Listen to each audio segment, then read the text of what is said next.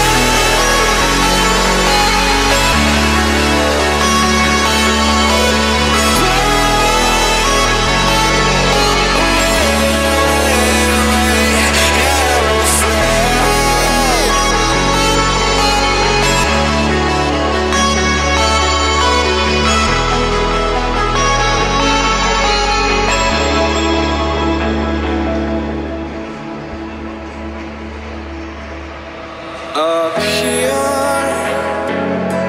we're free, bound only by frozen memories, lost in time, racing all these broken dreams tonight.